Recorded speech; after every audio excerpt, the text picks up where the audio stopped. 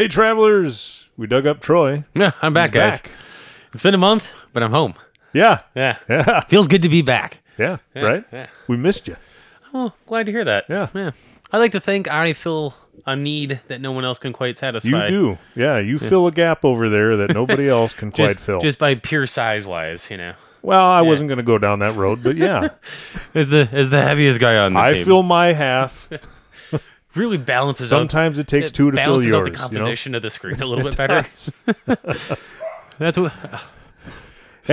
Anyway, you came back on a good night because we got a bunch of random beers. We have an escalation here. We have a pretty good reception, it looks like. Well, there was a time when we thought about doing all this size. Yeah. But we chickened out. Yeah. Well, it's Monday. Yeah, we're recording this on a Monday. I don't think we could do that. I mean, I think we could. I don't think any of us would be happy about it tomorrow morning. Well, it was Tuesday. I'm already not happy on Tuesdays to begin with. If you had that 1 day work week, boy, that would be the target. If we had for a good that, holiday tomorrow, I'd be like, yeah, man, let's crush 3 massive cans of beer. But I have to stand all day and record video tomorrow, so there's no way I'm going to get through. I have to ride with people. Oh, terrible. Talking to humans during my day is pretty terrible. Anyway, so this beer that you're opening right now, I saved just for you. So this is from Eric. We're still tapping into stuff that we got from Eric in Ohio. Eric. Yeah. So this is a hemp goza. I don't often say this, but Eric, you're okay, even though you are from Ohio. I've been to Ohio like twice. So I really can't say much. I drive through that state every time I have to go to Pittsburgh. Yeah. And Toledo is usually when I start contemplating, like, do I really want to do this? Is this really worth it? I've already committed a lot. But we're still only in Toledo. That's some Ohio humor for you folks from Ohio. There you go. So hemp goza. Yeah. From Goodwood. Goodwood. Just to define it real quick, a goza is a traditional German style, despite it being a sour beer. Most people don't associate sour beers with Germany, but gozas have salt in them, and that, in the place in Germany where they came from, there was already that salt content in the water, which then added to a sour flavor in the beer, and then through process of elimination, they figured out that if you wanted to recreate that beer something else, you had to put salt in it. So, yay Germans. Yay Germans. I'm a fan. I don't know what hemp is supposed to taste like. I always just associate it with that beer called the Hemperor. Oh yeah, that was catty. Boy, as hell. that thing was Catty. Catty is tasting terms for it. Tastes a bit like cat piss. Yeah. I get 0 catty flavors. This is a good beer. There's a few other things in here too. We also have a little lemon peel and hemp seed and coriander. I definitely get lemon peel. Yep. That lemon peel is very present. You get the saltiness of a goza. Yeah, that sourness. It's refreshing though. This would be great after mowing the lawn. That's a good beer. Yeah, thanks again, Eric. I feel like the hemp is kind of calming down the sourness a little bit and giving it a bit more of a crushability factor. It is nothing like the Hemperor. Oh, Alex saved it. What? Fastest hands in the West. We gotta get a smaller apologize. table. Yeah. I was gonna say we need a bigger table. Yeah? Is that what you were gonna say? Yeah, cameraman wants one, guys. Sorry for the disruption here. That was a good way to start out. I'm glad we started off with that one. Thank you, everyone. Who are Eric? You said? Yeah. Thank you, Eric. Not everyone, just Eric. Just Eric. Yeah. We can always work on it if somebody else wants to send it. If I was Goodwood, I'd slap this son of a gun in a 12-pack and start shipping it all around the country. That's how good it is. Yeah, you bet. Yeah. So the next one, Alex took a trip to Onalaska, Wisconsin, and you're probably asking, where the heck is Onalaska? Why is there a town named Onalaska in Wisconsin? Right. It's nothing like Alaska. Yeah. Nor are you on it, Alaska, while you're there. Right? Yeah. Yeah. It's inaccurate in multiple ways. It's by La Crosse, and that's where Alex happens to be from. I think. Somewhere near there. West Salem, Onalaska, something like that. Yeah. La Crosse. Anyway, he went to a brewery that's actually in the Hot Passport. Ooh. So don't drink without your passport. Don't drink without your passport. It's called Skeleton Crew Brew. There it is. You can get your stamp in there. And if you haven't gotten your Hop Passport already, go to hoppassport.com and use the promo code Taproom Travelers for $5 off. This might have been my most successful pour. Nice. Out of a crawler? Yeah. I'm glad that's on camera. This one's called Me Hearty's Mango Milkshake IPA. I was going to wait for you to say that because I don't do voices, but you do them fantastically. Thank you. Yeah. I appreciate that. Yarr. Yarr. What's your favorite pirate? Put that in the comments below or above. Tell us your favorite pirate. Yeah. Mine's Barbosa. Yeah. Yarr. I liked... did you ever watch SpongeBob? No. No? You should. And I know I'm a grown man. And of all the TV recommendations I was expecting from you, SpongeBob was not one of them. Well, they had a terrible pirate on there, and I mean terrible in a funny way. That's kind of how he talked. Yeah. Yeah. I'm also a big fan. Awful. I'm also a big fan of Tim Curry in Muppet Treasure Island.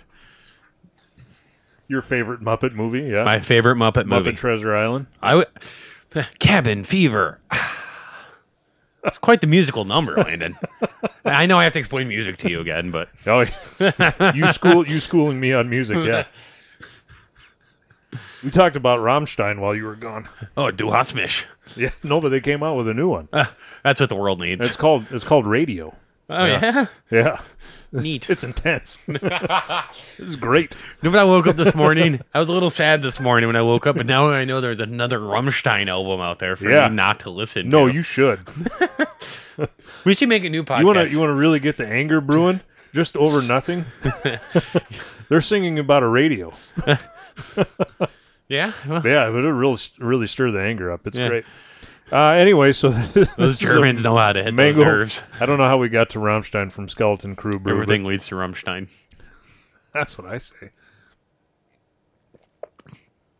So this is a mango IPA? Not just a mango IPA, mango milkshake. My milkshake. There's a difference. Brings all the boys to the... Oh. Yeah. There you go, Chris. Obviously, get nothing but mango on the nose. Drinking this. And right away, when you get the smoothness of... I think this is a real simple sell for folks. If you like mango, you will like this beer. If you do not like mango, do not drink this beer. It is not a subtle mango. You know, it is all the mango. This tastes almost like juice. I feel like I'm drinking, like you could drink this for breakfast, like a grapefruit juice almost. Yeah, yeah. So I'm going to give this relative, if I had to score this beer, I'll give it a relatively high score in that it tastes like it promised. It's a lot of mango. It's good mango. It tastes like juice. It's refreshing. Once again, hot day outside wouldn't be so bad. But if you're looking for an IPA, maybe not this beer. Yeah. Yeah. No. And on the IPA scale, it ranks a little lower than it does on fruit beer scale. So, because I like fruited IPAs, but I like a bit more of a balance, you know. Yeah. See their list. This is pretty accurate. I mean, as to what I taste, a juicy, tropical, citrusy, and creamy New England style IPA. Oh, that's right on. That's what we have in the glass. They wrote the most perfect description for this beer. Yeah, it's Why great. are we even here? We should just put a picture of that on screen. Actually, the people at Skeleton Crew Brew should just write everybody's list, because I've seen a lot of lists that paragraph long, and I'll read it and go, that's not what I'm getting at all. We should make episodes like, Dear Craft Brewers, quit putting stories in your description. I don't care about the story. I don't care about your great aunt Sally and how she used to drive to whatever every day, and then she had a black cat jump on her car, and that's why we named this beer Black Cat Sally. Like, I don't care. That didn't tell me what your beer tastes like at all. Just what's in it. Yeah. Yeah. And some lists you don't get that at all. No, yeah. They're too focused on the nonsense. Oh, I think our producer wants to say If you want to know the story, you ask them. Right. Yeah. Yeah. It's called Conversations. I suppose you could tweet at them. I mean, tweeting is terrible. But you should. It's terrible. You should never tweet unless it's something positive.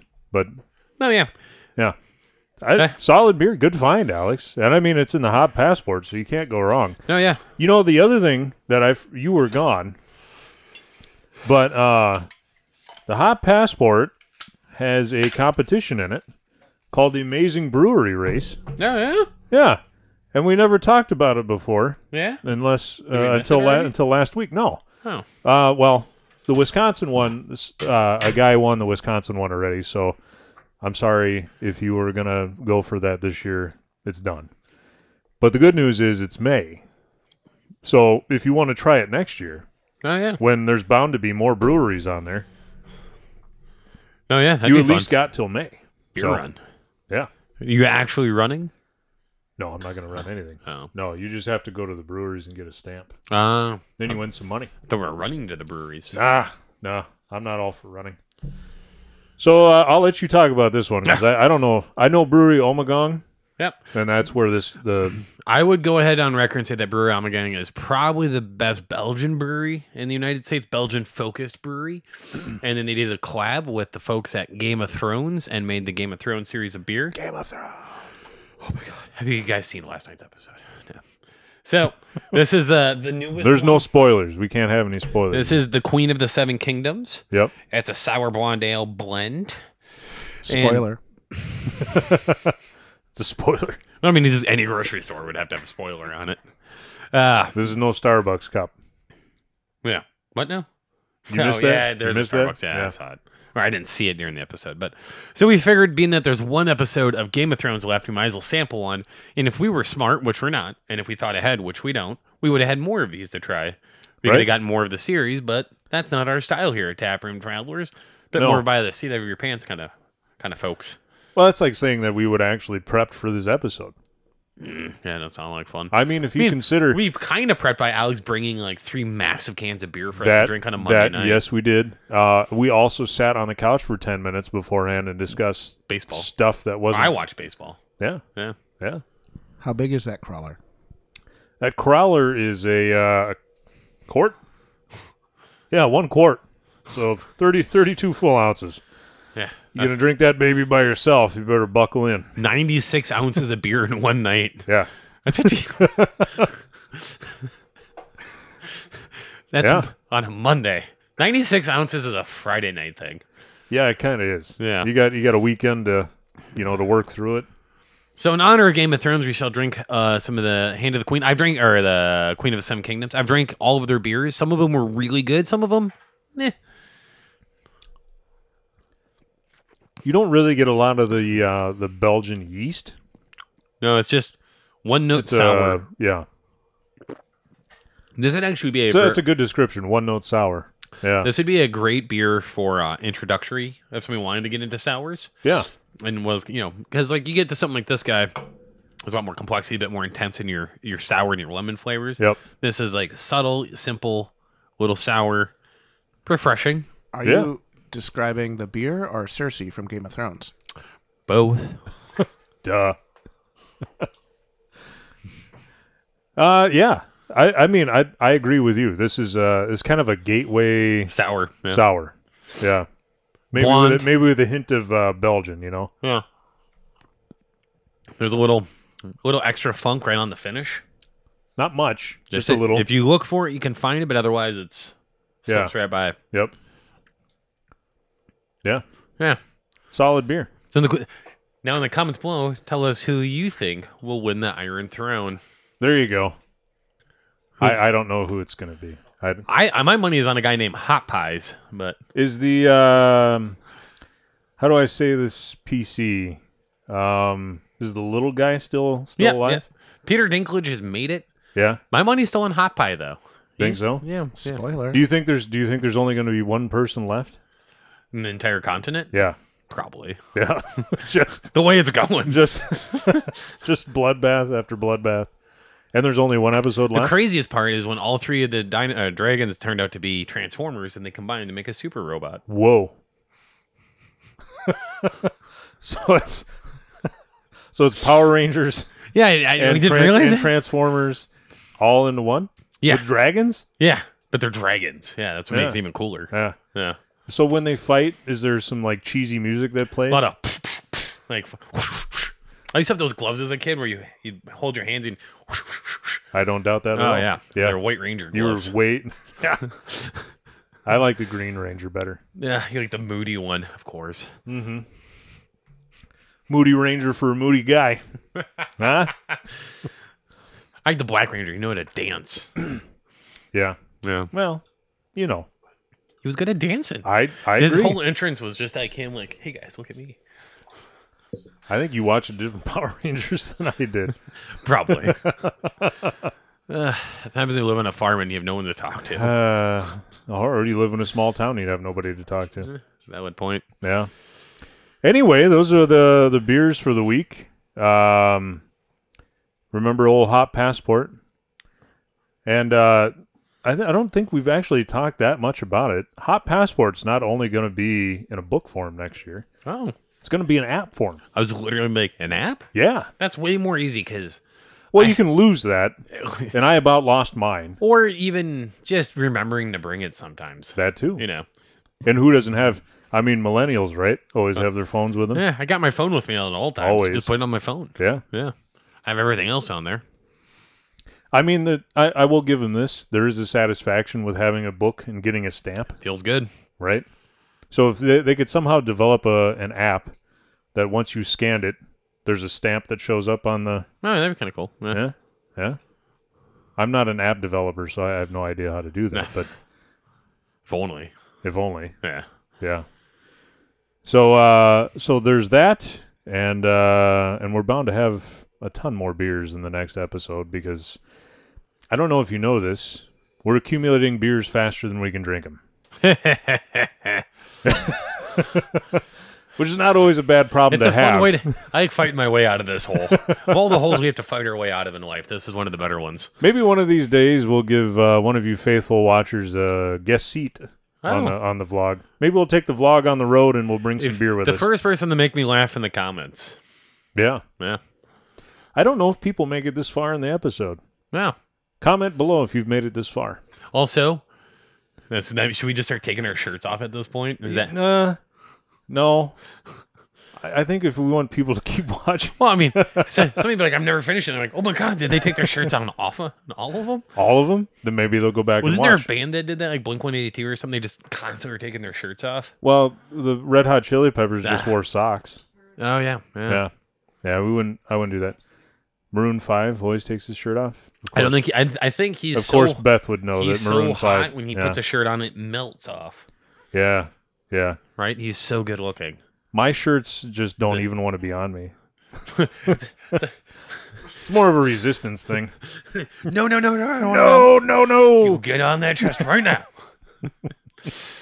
I think that's about enough torture for one night. Anyway, I'm not feeling good about this. Well, that's fine. We drank some beer. We talked like a pirate for a while. We discussed Rammstein and took our shirts off. It's been a night. No, and Game of Thrones. And Game of Thrones. Game of Thrones, everybody. Who's going to win the Iron Throne? Anyway, check us out on Facebook, Instagram, Twitter, if you really think you're going to be on Twitter at all. And remember to like and subscribe on our YouTube channel. It's around here somewhere. And make sure you comment and share us with a friend. That would make our night.